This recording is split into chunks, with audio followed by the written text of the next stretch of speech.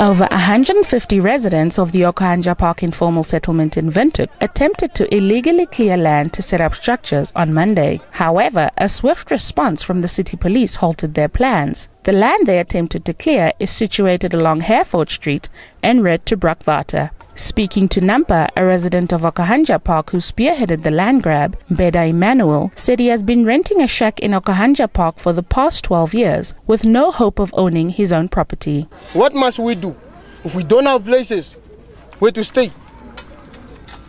If they are there for us? They are talking about Namibian freedom. Namibia is a free country. What's going on? It's a harambe, whatever they are talking. What is going on?